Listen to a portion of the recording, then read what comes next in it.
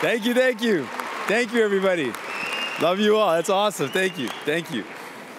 I want to give a huge shout out to each and every one of you. You all in your communities are fighting for a better province and a better country, and I want to acknowledge the work that you do every day for your members, for your community. Thank you so much for that. You deserve the applause, for sure. I also want to acknowledge your incredible president. JP Hornick has really breathed new life into the leadership. They've brought in this energy and this passion, and you can hear it in the room. You're all stoked about JP and the team, so really want to acknowledge you, President. And we just heard from Marit. Marit was the president of the NDP when I became leader, so I always call her my president. I also want to call her my Premier of Ontario in the future. Marit, she gave us an incredible vision. A big round of applause for Marit Stiles.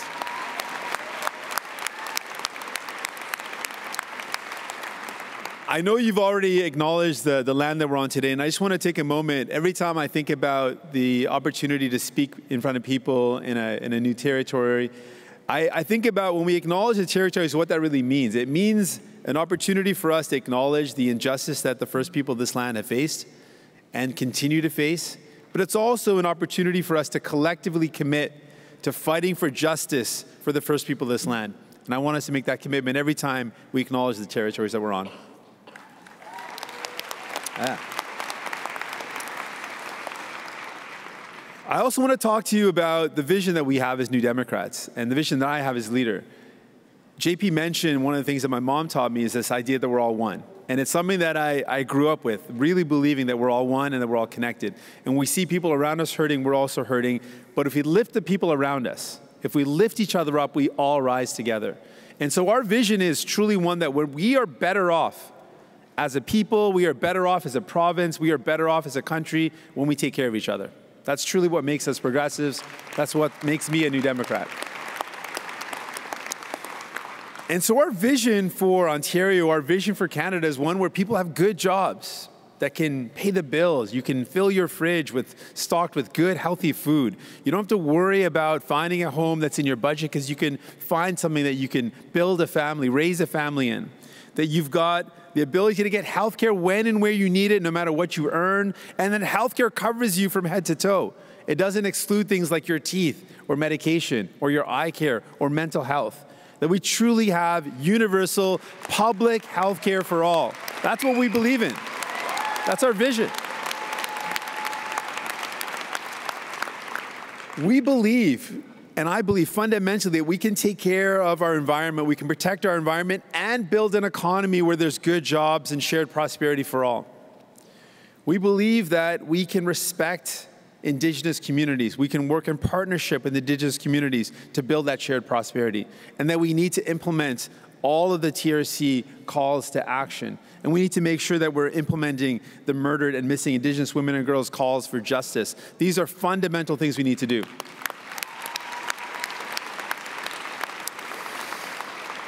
That's the vision of what we want to build. But as Mart was mentioning, and as you all know so well, it's sadly not what we're up against right now. Right now, in our country and in this province, people are worried about buying groceries.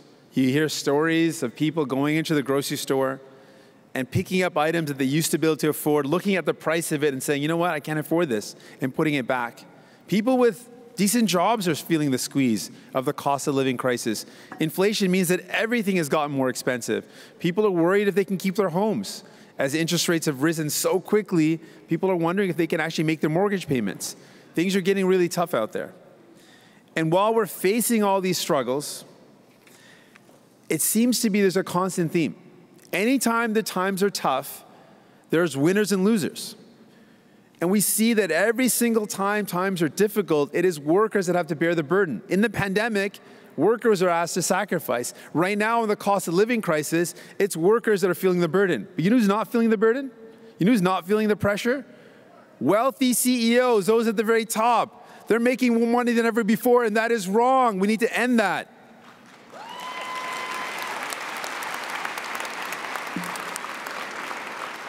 It shouldn't be that in every struggle, in every crisis, it's working people that bear the burden. We should finally say that it's those at the very top that should be contributing their fair share, and we should be lifting up workers. Now, given these struggles that we're going through, given these tough times, what are the responses we see from political leaders? We see Trudeau, who is pretty satisfied with things just being the way they are. He is, under his leadership over the past number of years, things have gotten worse. The cost of housing has gone up. It's not gotten easier to pay the bills. Things have become more and more difficult. And I wonder why often. Why is it that someone who's got the power to make such a difference in people's lives, that could solve the problems that we're going through, chooses not to? And you look at the examples, the recent vacation example. The lifestyle of the Prime Minister is one where he does not understand the struggles of everyday Canadians. He doesn't understand what people are going through, and so he doesn't understand the urgency of solving the housing crisis. He doesn't get how serious it is to defend our public healthcare system. Even though he has the power to take on premiers like Doug Ford, he doesn't use his power to do that. And then we look at the other alternatives. We look at Poilievre, and I want to be real with you. You know, there's a lot of reasons you can fight Poilievre, but let me tell you straight up what he wants to do. And he's not hidden this. He wants to cut EI. He wants to cut CPP. He wants to cut childcare. He is okay and wants to encourage more for-profit delivery of healthcare. He wants to erode all the things that we need. He's not going to make things better for workers. He is not on the side of working people. And we have evidence of it. What do Conservatives do when they get into power? Well, let's look at Doug Ford. What has he done? He's attacked workers. He has attacked our healthcare system.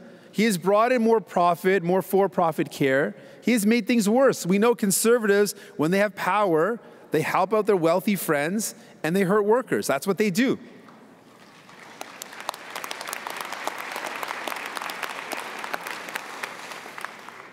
But I got to say, Doug Ford didn't know what he's up against. He thought he could fight with workers, and then workers fought back.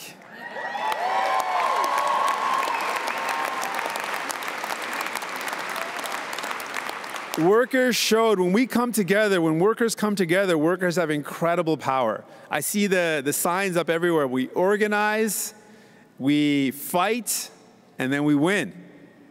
That's what we do. When workers organize, when we fight, we win. And we showed that. That's the power of workers and the power of unions and why we need to strengthen unions. Because as Mart was saying, as you all know, the best way to tackle inequality, the best way to strengthen the power of workers is to make it easier to join a union, to strengthen the power of unions, to strengthen the power of workers.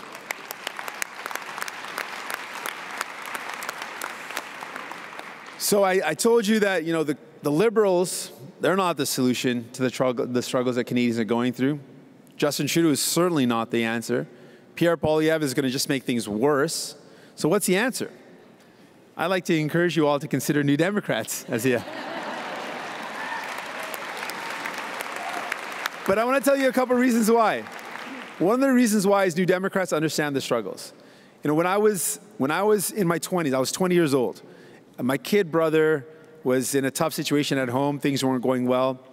And I had a tough decision that I had to make with my mom. I said, things aren't really healthy at home. My dad was struggling with an addiction.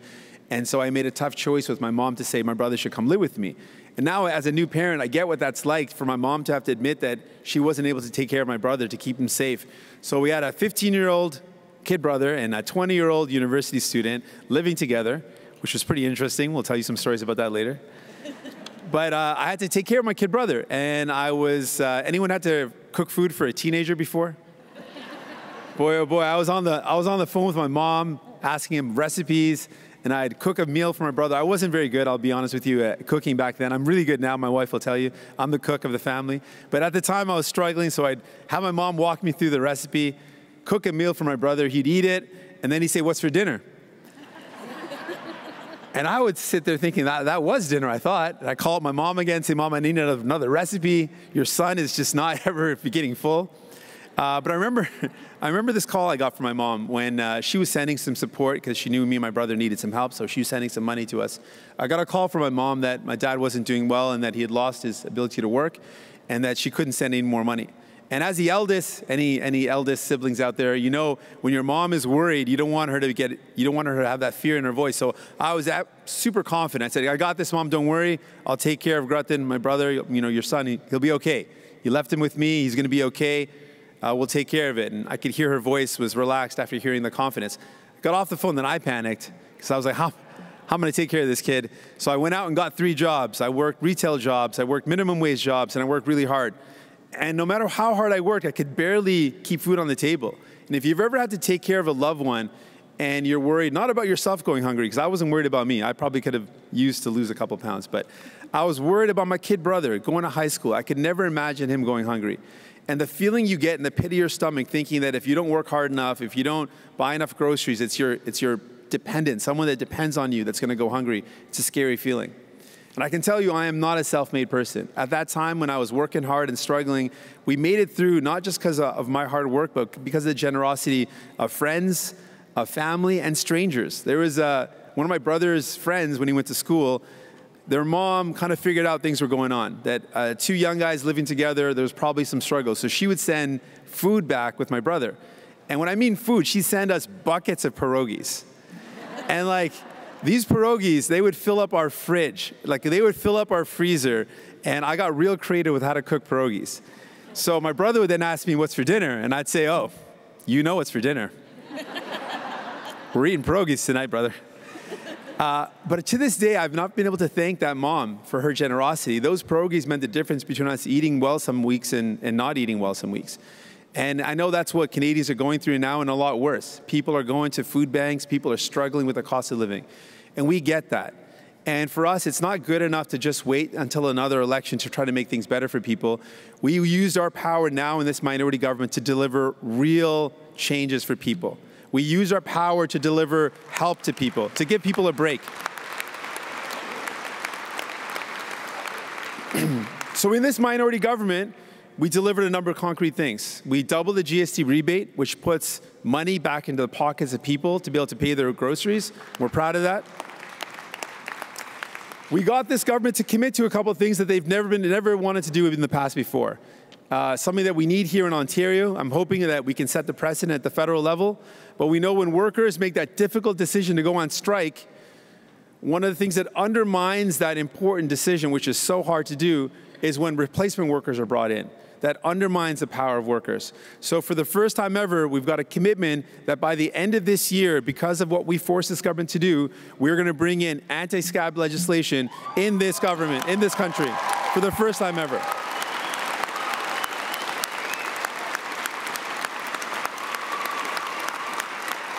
We're going to make that happen. The consultation has already started, and we're well on the way to make this happen. And once we make it happen here or at the federal level, we need to make it here in Ontario and every other province that doesn't have those laws. We need to protect workers with anti-scab legislation.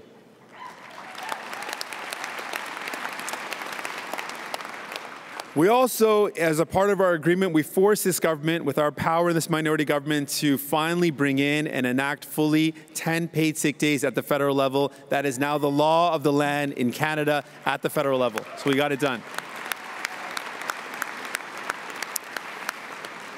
And because we fully and truly believe that we are all better off when we take care of each other and when we lift each other up, we've brought in the first massive expansion of our healthcare system in a generation. Millions of people will be able to get their teeth fixed by the end of this year with a dental care expansion for the first time in our country's history. Yeah. We're proud to say that by the end of this year, seniors, kids 18 and under, and people living with disabilities will be able to go into a dentist's office or a hygienist's office, and their bill will be paid for by a national federal program for free. Dental care will be free for these Canadians.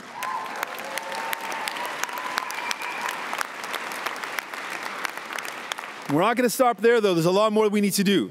So by the end of this year, we also are going to force this government, it's in writing, because we know one of my MPs described working with the Liberals like wrestling an oil-slicked eel.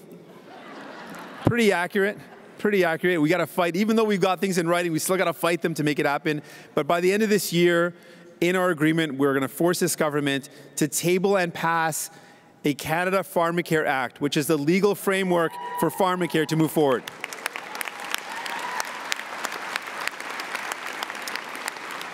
For the first time ever, we have forced this government to tie investments in clean technology to good wages. Because we know it's not good enough to just give money away. We need to tie that money with strings attached to real guarantees for workers. So for the first time ever, a company can only get the full benefit of this incentive if they can guarantee prevailing wages, good wages for workers, which is the way we've got to do things. We've got to force these companies to deliver for workers.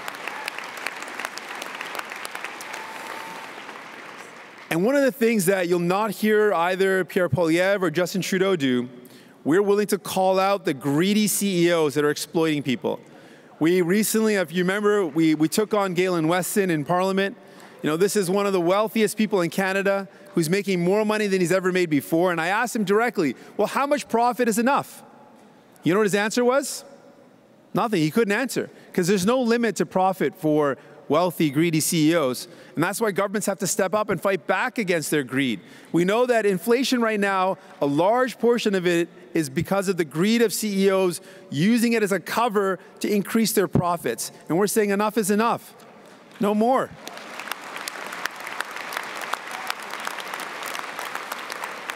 We just announced an initiative where we want to tax the excess pay of CEOs. And what we're going to do is very much inspired by what Bernie Sanders introduced in the States.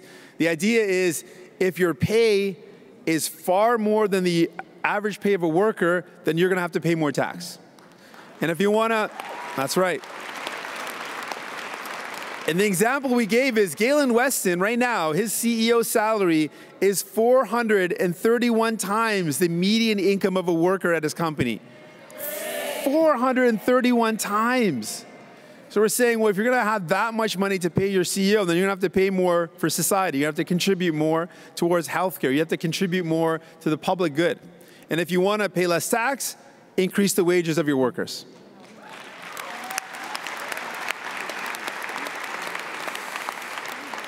I want to wrap up with a couple of last comments. One is our brothers and sisters are right now on the picket lines. PSAC is fighting. Full solidarity with them. I was on the picket line in Ottawa with them, and they're in good spirits. They're fighting hard, and I wanted them to know this, and I want everyone to know this. When workers go out on the picket line, they're obviously fighting for their members, they're fighting for their wages, but they're fighting for all workers. Because the message they're sending is workers deserve to have wages that keep up with inflation. That's true. We deserve that here in Ontario. Workers deserve that across the country, and that's what they're fighting for. They're saying that when people are feeling squeezed, it shouldn't be that workers always have to sacrifice. We see that wealthy CEOs are making more money than ever before, and workers are being asked to sacrifice. Enough is enough. No. Workers deserve wages that keep up with the cost of living. Workers deserve wages that meet and exceed inflation, so workers can earn a good living and build a good life.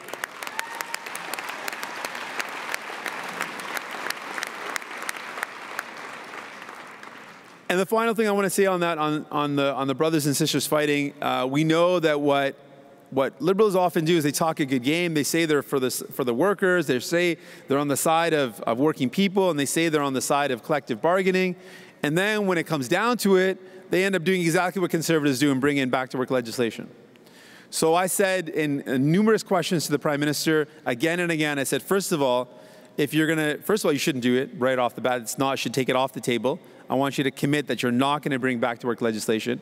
And secondly, if you have dared to do so, we absolutely 100% are not going to support it. We're going to fight it every step of the way.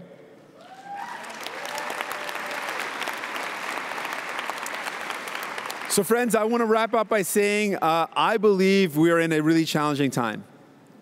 We know that a lot of workers are feeling disillusioned. Sometimes people feel like, what's the point of voting? What's the point of getting out there? We got the red team and the blue team, and they keep on flip-flopping, and they're not really standing up for workers. And they talk a good game when they're running for office, and then when they're in power, they do the same thing. They attack workers. They cut the benefits of workers. They cut the things that we need. And so I say to you all, we need to give people hope. We need to acknowledge the frustration and anger that's real. Workers are upset, and they have the right to be.